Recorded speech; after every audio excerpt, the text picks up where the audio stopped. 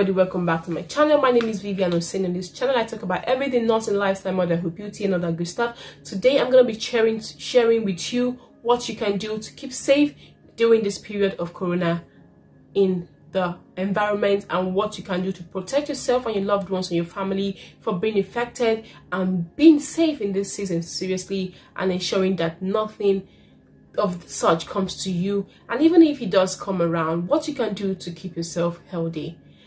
As you all know, this RONA situation is rising, it's on the rise, it's identified, it's killing people especially who are old with comorbidities, and people, even the elderly ones, are also being affected. It's no respect of persons, as we already know. Every conspiracy theory about this has already been disputed because it's already spread beyond what people have even expected. What are you doing to protect yourself and your family from this problem? How should you be carrying yourself in this season and ensuring that you're doing the right things for yourself and for your family? That's what I'll be talking about in this video. 1. Ensure you're practicing adequate hand hygiene and respiratory hygiene. Not just hand hygiene, respiratory hygiene. Ensure you're practicing adequate respiratory hygiene. Respiratory hygiene, I mean in the sense, if you have a cough, a catarrh, or you are sneezing, ensure you are practicing adequate hygiene. Sneeze into your elbow and not into your hands. Sneeze into your elbow, and if you must sneeze into a tissue, dispose immediately into the bin and empty that trash out of your house. Trust me, you don't want to keep it lying around in your house because the virus can thrive on surfaces and you can touch it and the droplets and it goes straight. Human to human contacts, exposures and infections have been reported. It is 2 droplets spread. So respiratory hygiene. Cough and sneeze into your elbow, into a handkerchief and throw away, and wash your hands. Wash your hands adequately using the appropriate steps of hand hygiene as recommended by WHO. Palm to palm, back of your palm, fingers interlace, wrist, your wrist and your wrist. Wash your hands at least for 30 seconds. If you're using your sanitizer, also clean your hands with sanitizers for at least 30 seconds, ensuring you are touching the areas that can easily be missed when you do your hand hygiene, which are areas in this area, your hand, this part of your hands are places that are usually missed when people wash their hands. So pay particular attention to these areas when you wash your hands, so you are not just doing hand washing and not doing appropriately and still spreading the virus. Ensure that you're eating appropriately. More important to preventing this yourself from catching it is how well you are immune and how well you have immunity against infectious disease. How well is your immunity? Eat fruits and vegetables, eat proteins, eat healthily. As a matter of fact, eat good food, because one thing that's going to be your strongest point and your strongest point in fighting the virus, if you ever get infected, is how well your immunity is. Are you well immune? Are you healthy? Are you prone to being infected? Are you with comorbidities and you are prone to having infections?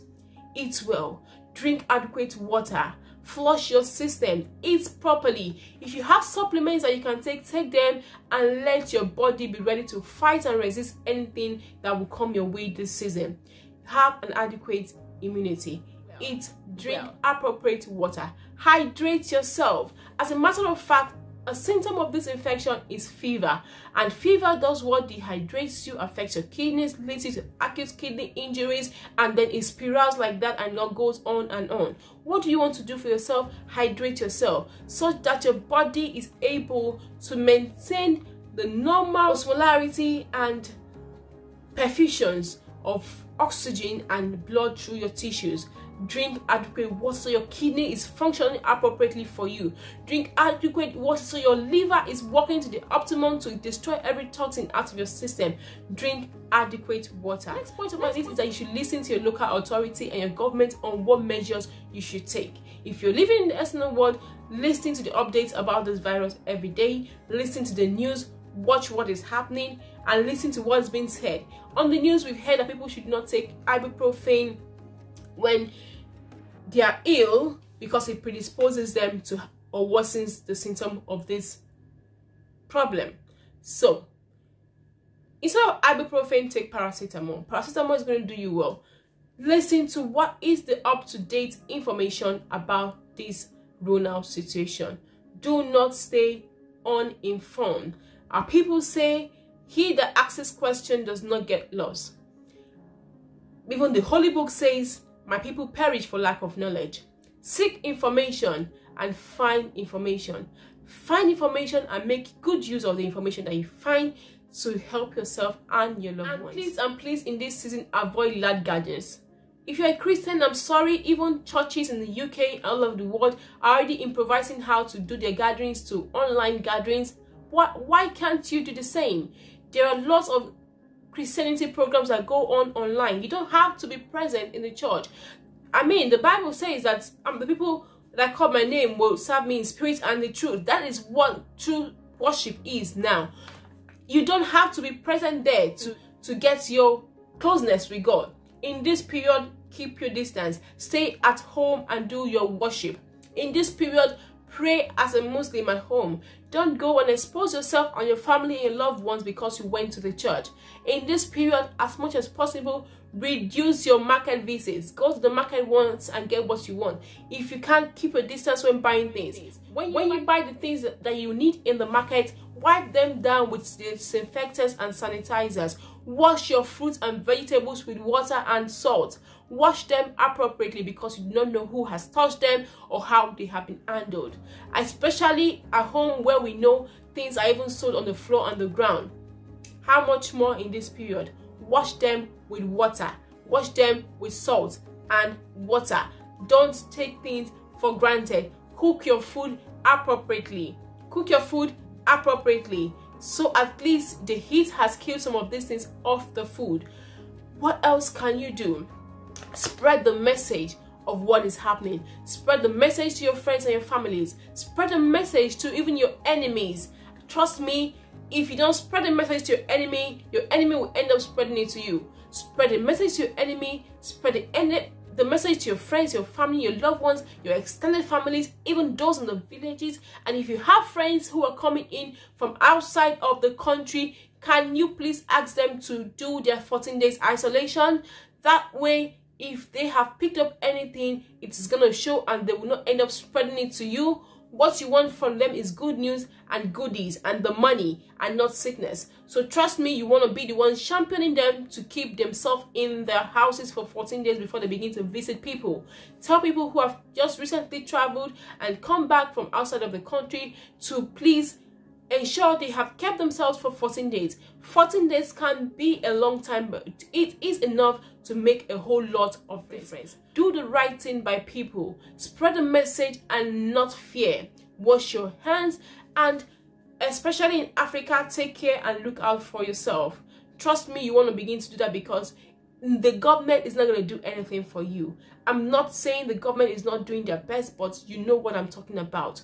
Do your best to protect yourself from getting it. Do yourself well to eat properly. Do yourself well to keep yourself indoors and avoid gatherings. Do yourself the best you can to wipe up surfaces. Do yourself the best to look out for symptoms on people and prompt them to go and get themselves checked out. If your friend, your neighbor tells you, I have a cough, I have a sneeze, I have a fever, the next question you should ask them is, have you been to the hospital?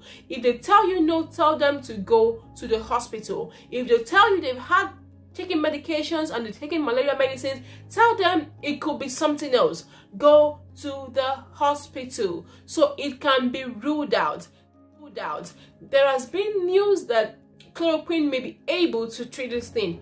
It is not confirmed yet. So go to the hospital and get checked out. My fellow health practitioners out there in Nigeria, in Africa, doing your best, my heart goes out to you all. God bless you for what you do. Keep doing what you do and keep your eyes open to salient things that patients present with and take for granted, and just raise it up so they can be tested, and then we can save ourselves this hassle and this whole RONA situation from going beyond what it should be in Nigeria, because we don't want to get into that situation. As much as we are the most populated country, we do not want this RONA situation to be what is going to cause us a lot of trouble. In the 1880s or the 1980s, in Philadelphia in USA, there was a pandemic. It was this troop by soldiers, you know, when the soldiers gather and go around the city and whatever. It was a big gathering, and this pandemic was going on, and they did not heed to the voice of reason. They did not heed to the voice of warning, and they went ahead in that program. And trust me, that pandemic it's the worst pandemic in history. It killed millions of people in Philadelphia. Now in USA, we do not want that to reoccur again, even in Nigeria or in Africa, where we are the largest populated country. What we want to do is to curtail this. If you have any concert, please cancel it. If you have any concert, even if it is not cancelled, please do not go. If there are any large gatherings, birthdays, weddings, anything, I don't care what it is. If you can't postpone your wedding, please postpone it. If you can postpone any social gathering, please postpone it. That is you being safe. That is you being proactive. You do not want people to come to your gathering and then go home sick, or you become sick yourself. You do not want to be the reason why this RONA situation has become worse in the country.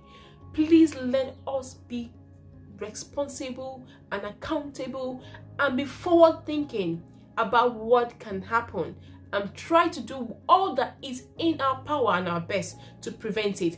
That's all we're asking. All that is in your power and your best to prevent it from spreading and happening and becoming worse. And as you do this, from the very littlest things that you do to the larger thing that the government is going to do, then bringing all those together, we then know we are doing our best to fight this RONA situation. Please and please, let's hear the word of reason. Let's not get ourselves into a lot of trouble. Trust me, that's not where we want to be right now. It's upon us already. What we can do is to stay safe, act safe, be smart, and look out for information. And I trust God to help us in this situation. I trust the universe to also even take care of itself. Above all, stay safe. I love you all as always. Spread the news and not panic and not fear. Do what you should do. Be the best you can be. Even to my fellow nurses who are already planning to come over to the UK and their plans have been disrupted because of this. For those who could still go ahead, congratulations to you. For those whose plans have been disrupted in one way or the other, trust me, it's better safe than sorry. And when this all dies down, everything goes back to normal. Trust me. Let's just go through this phase first, and let us be fine. Thank you for watching. If you like this video, give it a like, a thumbs up, and do share and subscribe. If this is your first time of coming across this channel, do subscribe to this channel. Thank you for all you love. And recently we did hit the 1,000 subscribers. Thank you all for all your love. I do appreciate you all for what you do. Thank you as always. I love you as always, and I'll see you all in my next one. Thank you for watching. Bye bye.